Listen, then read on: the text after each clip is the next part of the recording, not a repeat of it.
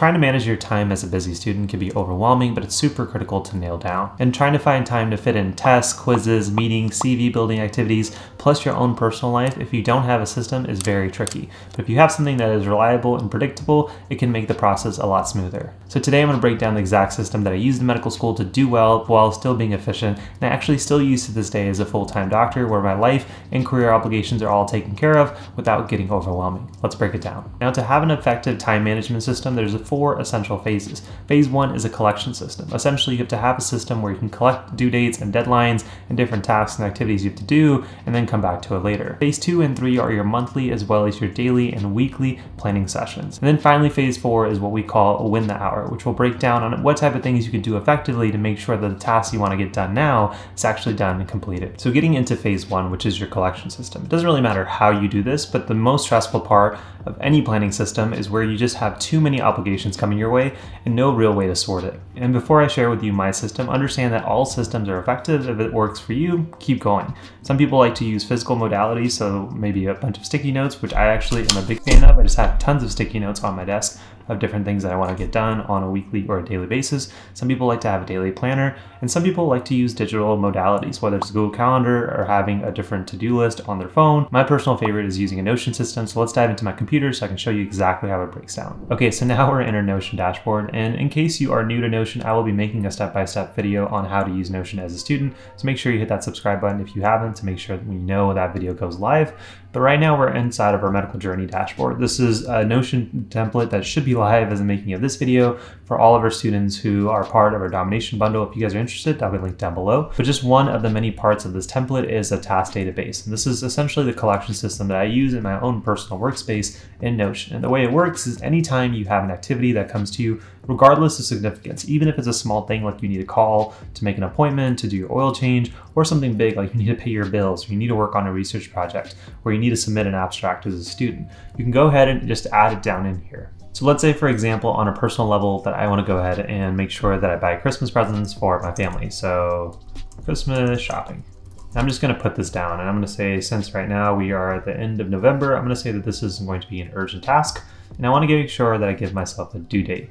So we are going to say that it is the 23rd right now. I want to get all of this done, maybe ideally a week before Christmas shopping is done. And then finally, I always like to group everything in the category of importance. So if I don't get Christmas presents, I'm gonna look like a terrible husband, terrible son. So I'm gonna get this at 4, or 5, excuse me. And at least for this template, to see this better, we can actually go into our task dashboard, and you'll essentially see this same table that we want to use and be able to see the rest of our system kind of built out here. And the nice thing about this specific collection system is that Notion allows me to sort it based off of both deadlines as well as importance. And so it's going to show me things that are coming up first, and then it's also going to show me things that are in level of importance. So my 3s and my 2s are going to be at the bottom of the list. So if I have something like a dentist appointment, which is important, but I could do in the next 2 or 3 months, it's going to go much further down. So let's just go ahead and add that in because I actually need to do that. And we'll call it routine. And I just want to make sure that I've seen a dentist by the end of the first month of next year. But I'm going to make this a 2 on my list. And you can see that this will go down. But if I chose to make this a 5, now it automatically starts to go up. And even though the deadline is much later than something that's coming up, it makes sure that I understand, hey, you need to get this done. And the beauty of Notion is that I don't have to have multiple different lists for things that I need to do for work or for school or for my personal life. I can just put them all in here and then sort them, saying these are my wellness project, this is work related, this is for residency, this is for my significant other. And then if I wanted to sort, saying, okay, this time is only going to be dedicated for doing things for work, then I can look at all my work related tasks and I can just filter out the rest of them. But this is a nice collection system because Notion is on my phone. If somebody gives me a task, I can just put it in there. I don't even need to come up with a due date or a deadline, but then I can say every Sunday, I'm gonna come back to my collection system and sort them. And now we can get into phase 2, which is having a monthly system. Now, the next phase is our monthly planning system. This is essentially where you go to your collection system and once a month at least, ask yourself, okay, what do I need to put onto my calendar? I love using Notion, but I usually combine Notion with Google Calendar, which I'll show you guys in a second. And just to be a little bit complete, I've added more things to this template of things that actually happen this month. So for example, tomorrow's Thanksgiving. I have a marathon that I'm running in about 2 or 3 weeks, and we are going to release this Notion template to all of our followers. And so that is going to come out So if I actually use this calendar section, I can use Notion to actually see what I have specific deadline. So if I go ahead and actually click this calendar, I can use Notion to actually visually see what I have on my calendar. If things are too close, if I need to move the deadline of something like starting my application 2 days later, it's helpful. But it's also helpful to say, if I wanted to start my work application here, well, one thing I need to make sure to add to my monthly list is when I want to complete it. So maybe I can say, finish your work app on this day, and then I can go ahead and come back and sort it if I wanted to later. Again, by no means do you have to use Notion. It just happens to be the tool of choice for me. But if you're using another collection system, just make sure that on a monthly basis, you're coming at least once, if not twice, and asking yourself, what tasks do I need to get done? When will they be started? And ideally, when will they be completed? So then you can visually come back and say, okay, on a weekly basis, now I can see that the two main things for this week is to work on my personal statement and start my job application. Make sure I show up to Thanksgiving dinner. Why would you miss that anyways? And try to finish that work app, and then make sure that I'm releasing this Notion project and then doing some financial stuff. If I was about to start the month of December, then I can already start to see that, okay, you have a few things happening at the one time. You're likely not going to get your work module done the day before your marathon, so maybe let's make the deadline for this up here so that way you get it done and you have the rest of this week to prep and train for your marathon. You may not want to pay your bills the day before because if you forget, you're screwed. So let's also go ahead and move that to the weekend before. So again, I'm taking my collection system, saying practicality, where things should be moved around. That way each week has very specific goals, but it's not too overwhelming, not too overburdensome. And now we can go ahead and get to the next phase. And the last thing for this phase that I would recommend, especially if you're a student who has finals or lots of quizzes and tests, is to use your monthly system to also go ahead and look at your syllabi and just plug in all your quiz dates, all your test dates, as well as when you want to start reviewing for them. So for example, if I was a student and I had 3 exams on this week, I won't practically be able to study for all of them at the same time. So I may want to study for the first one a little bit sooner. So that way when it's time to study for the second and third one, I'm pretty far ahead on my first exam. You can do this again, visually be able to see when should I start doing stuff for a task that I may have in 2 or 3 weeks. So as part of both your collection system and your monthly system, go ahead and look visually when your deadlines, when your quizzes and tests are coming, and then work backwards and saying, okay, when do I want to go ahead and start the review for that test? And so use your collection system and your monthly planning session to not only plug in when your quizzes and tests will be, but also when you'll begin and ideally be done with the review for that specific material. And once you have these 2 phases mastered, now you can really have some fun in phase 3, which is your weekly and daily planning. So phase 3 is all about using what you did in the first 2 phases to really come to an idea of what goals you want to accomplish and how you're going to be able to do that practically. So if you're a student, maybe you have an upcoming test and quiz, you want to make sure that you spread your lectures around during review so that way you're not just backloading everything to the weekend. If I'm training for my marathon, I want to make sure that I'm going ahead and periodically doing my runs. That way I'm not multiple runs behind and I'm still able to show up on race day. And as I mentioned before, my personal system to do this is to take my Notion system and transfer my tasks into Google Calendar. So let me show you what that looks like. So here's my actual personal calendar for the rest of November, as well as getting into the early few weeks of December. And it looks busy, but it's actually using my Notion system for my personal workspace and taking those individual tasks, both big and small, and just plugging them in. So for example, I know I have a Thanksgiving dinner, so I plugged it in with the time that I have with my family. It's plugged in. I'm not going to do anything at that time, study, train for my marathon, etc. And in addition, as I mentioned earlier, myself and the team are going to be releasing that Notion template on Sunday, and now I have a visual reminder when I transferred it over to Notion.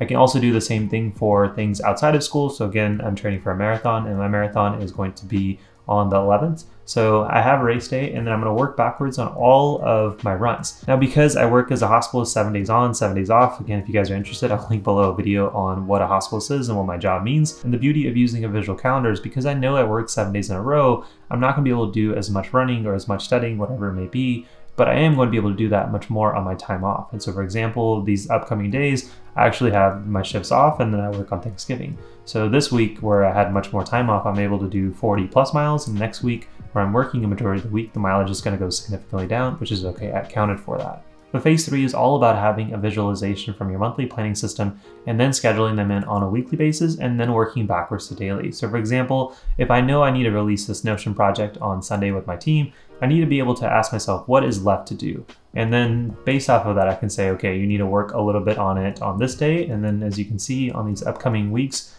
and days, I have the Notion project included for a few hour sessions, which I'll get into in a second. And so in the same light, if you had a deadline like a quiz, you can ask yourself, okay, how many lectures do I need to cover and when do I want to have them reviewed by? Let's say you had 10 lectures for that quiz over the span of 7 days. Maybe you just do 2 lectures per day, giving yourself a little bit of a buffer. So you can put on your weekly calendar, I want to do lecture 1 and 2 on this day, lecture 3 and 4, and etc. And you can do this for each one of your goals for the week. So by the time that the week comes to an end, those 2 to 3 goals that you prioritize for that month, for that specific week, are now completed. So that's how I break down my weekly planning in phase 3. But let's work backwards even more and get into my daily planning, and I'll show you my example from today. Now this may look busy, but understand that all of this is just working backwards from the activities and the goals that I set for myself. So again, I knew that I needed to run a 5-mile run today. I had already told myself, and so I needed to make sure that the most important thing to do was to show up and have a schedule for my run. So I had a calendar event to show up for that 5 to 6 mile run here. And because I happened to wake up early, I had a good session in the morning where I could do things like work on that Notion project, again, important thing, or work on video projects for you guys. And now as I'm doing, I have a session here to record the videos that I already have scripted and templated and go ahead and create that YouTube content and podcast for you all. And as a student, while you may not be recording YouTube videos, you may want to fit in your setting, your gym workouts, and you can do the same thing here. If you know this is going to be a back or bicep day, then you can plug that into your calendar of saying, at this time, I'm going to go to the gym, and I already know what I'm working out today. So ideally by now, you can see when you'll be covering those lectures for the end goal of that quiz or test you're studying for. You'll be able to show up for your gym workouts, but you'll also be able to find what open slots you have in your schedule. Maybe you just have to do personal chores. For example, my living room and my laundry was an absolute mess today, just because my wife and I had gone out of town. So we made sure that I had an hour, hour and a half after my run that I needed to recover anyways to do just small chores around the house. And by doing this, I managed to use that time very proactively. I knew it was open. I didn't want to just waste it on social media or watching TV. I knew I was going to recover, but I got small bits of activities that were on my Notion database to get done anyways, and now they're done at those times. And the second part of daily planning system is to understand where it's okay not to plug something in. So for example, tomorrow's Thanksgiving and I'm also working. So I know I'm not going to give myself a big goal of trying to get through anything. My biggest thing is to show up with my family and enjoy our dinner. That's it. I'm not going to be working on videos. There's nothing else I'm going to be doing for my marathon training. It's going to be a rest day. Just show up for dinner, show up for work, show up for my patients. That's it. And on Friday, where I know I'm going to be working, but just not as long, I just need to show up for a small 4-mile run. And then after that, I'm going to work on that Notion project, which again, I know I need to get done on Sunday. This is how you work backwards from your monthly, your weekly, and now to your daily system to make sure you get those tasks done, you accomplish your goals for the week, and most importantly for the month. And to be honest, you can even get more granular than this. So instead of a Notion project, imagine if this time was meant to study for a biochem test or a quiz that was coming up. I can say, okay, review lecture 9 during this time and review lecture 10 during this time. Again, you can get very specific on what you want to do and think of activities as blocks of time and then individual tasks as appointments you want to show up with. But I love using Google Calendar because not only is it portable on my phone, but I can visually use it as a tool to really understand how likely is this day to be accomplished. I've achieved every single thing that's on this list, but just in case if I was falling behind schedule, I can just move this workout later, make sure that I get everything done, go enjoy my workout, and now my day is done. And to close off this phase of our time management system for students is to definitely consider having a buffer system. So especially if you're somebody who gets, like me, tired in the afternoons and is much more functional in the mornings, then usually in the mornings I can just go from task to task without any issues. But as soon as like 1 or 2 o'clock hits, I have that afternoon slump and I really don't want to do any work. So I personally will go ahead and say, you know what, it's probably going to take me a bit longer to actually get into that activity, that task, and then it's probably going to take me longer to move to the next one. So I'm not going to go ahead and stack 2 activities like this. I'm probably going to give myself 15 to 30 minutes just in case one task is bleeding into the next. It won't affect my productivity. Tip 2 is something we've already talked about, is to think of each of these as a personal appointment. Maybe I'm feeling sore from that run that I did this morning. It is okay to say, maybe I just don't want to go for a gym workout. I'm going to do that in the morning tomorrow before I go to work. Or I'm just going to do a stretching session. You can make changes to your appointments. This is just you showing up for you to achieve your weekly and your monthly goals. And then finally, try to make this a system that you do the night before. So before you go to bed, let's say if I'm going to go to bed at 9:30 or 10, I may take 10 minutes and actually put it into my calendar and saying, plan the next day. And this way I can say, okay, what did I not get accomplished from today? Maybe I just didn't get to work on the MDJourney and I want to make sure I give myself 2 hours. Where can I fit that? Well, I don't have time for tomorrow because I already fit there. I can't do it on Thursday for, because of Thanksgiving. Don't really have time on Friday either. Okay, fine, we're just gonna have to plug it in on Saturday. Again, it's a personal appointment that moves around, but the only way I can actually move it around is by showing up and thinking about how I'm going to incorporate it throughout my week. Now that we've successfully conquered the first 3 phases, let's get into the final phase 4, which is to conquer your hours. Now that you've done the grunt work of actually putting the plan of what should be done at what times, specifically in what order, the biggest thing is that you just have to show up and get to work. There's a big attractiveness to try to continue to plan instead of actually show up and do the work. The biggest thing for me to achieve that Google Calendar that I showed for you throughout the day was that once it was set in stone, I just needed to get to work. I needed to move from one task, whether it was creating and drafting videos to now recording videos for you guys, going and getting my running shoes to go for that 5 to 6 mile run, returning something, just kind of moving from thing to thing instead of thinking about what I needed to do. It was already plugged in there. That's what this entire first 3 phases are made for. So now when it's actually time for you to show up for that personal appointment, you need to show up and get to work. And I know some of you guys may be saying, well, Lux, that may be easy for you, but easier said than done. And I totally get it. And there's tons of resources to help you overcome procrastination, distractions, and just staying focused. One of my favorites is using a Pomodoro timer, the tomato timer. You can just Google this. It'll show you something that looks like this. And you can just go ahead and have this pulled up on your dashboard, your laptop. And let's say you're studying or reading a chapter, just hit start. And now it's going to start a timer for you. You know that after 25 minutes of work, you can give yourself a 5-minute break. That's how this works. If you want to give yourself 15 minutes of work because it takes you a while to actually get into it, now you'll get a 10-minute break. And I used to do this where I take my tasks and actually book them into 25-minute chunks. So they were essentially Pomodoro chunks. And I would use this calendar or this timer to say, okay, 25 minutes to work on this task. You know you have a 5-minute break to do whatever. Social media, just mess around, do nothing, take a nap.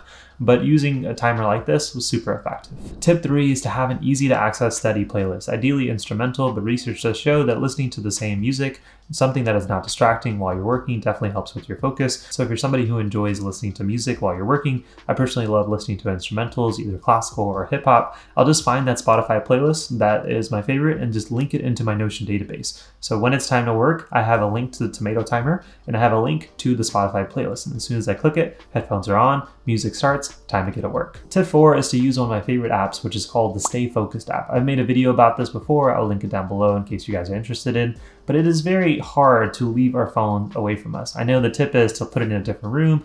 Very few people do this. I don't even do this. But Stay Focused works really well, where you can just say from this time to this time where I have the app on, I'm not going to allow myself to access social media, my emails, and you can personally pick which apps, which URLs you don't want to visit while you're working. So if you know you're going to be studying for an important test from 9 a.m. all the way to 1, you can just say during that time slot, you are not allowed to use specific apps, or give yourself only one chance to use them during your breaks, and that's it. Again, very simple tool, but make sure that you conquer that hour, and most importantly, show up for the tasks you assigned yourself. And finally, tip 5 is to stack your other life obligations in between. And as an example, as I mentioned earlier, I had tons of things to do around the house. And instead of saying, let's try to get through your main things at the start of the day and then come to your house chores, let's be honest, those house chores would never get done. So instead what I do is I just alternate from a task that requires a lot of my attention, maybe like scripting a video, and saying, okay, spend the next 10 minutes doing your laundry and maybe just putting up the dishes. And I have this in my Google Calendar so I know that this time is meant to do a task that is a little bit mundane. It doesn't really require a lot of my energy, but it gets done and I can get away from the task that's at hand. And so this is a very simple way to stack other activities like emails, laundry, dishes, other things around the house, personal obligations, just taking a nap. If you wanted to give yourself a 20-minute power nap, there's a video below on also how to do that effectively. You can do this by using a time management system of across all 4 of our phases. You can see how you can start with somebody who has a bunch of obligations and deadlines come your way, and you can say, you know what? I got this. I'm going to sort it how I want based off its deadlines, based off importance, and now I know how to plug it into my monthly calendar, my weekly calendar, my daily calendar, and most importantly, I know how to show up on a daily basis. That way these things will get done. Now, if you found this episode helpful, there are tons of resources linked down below that you may also find useful. For example, that Notion dashboard, if you are on your medical journey and you want to get access to it, it's part of our medical school domination bundle. I'll link that down below. Or if you look at the links in the description, you may also notice our free medical school success handbook. This is basically a growing library of tips all the way from time management systems like this one, Also from study methods and tips to help you on your medical journey or whatever journey you're on based off of things that I've learned through successes and failures. Again, absolutely free. If you guys are interested, that'll be linked down below. But with that being said, friends, if you found this video helpful, if you made it to the end, you got some value, all I ask is that you hit that like button. Ideally, YouTube will magically show this video to other people in the YouTube ecosystem and hopefully could help them on their journey. So that's all I ask. Drop your comments with any questions or comments that you may have. Love interacting with you guys down below. And make sure that if you enjoyed this video, then you also check out this video right here on how I got a 3.9 GPA in medical school with all the study strategies that I loved using, as well as this video right here on how you can study for exam using a very similar step-by-step phase system. So go check these episodes out. And as always, my friends, thanks for being a part of my journey. Hopefully I was a little help to you guys on yours. I'll see you guys in the next one. Peace.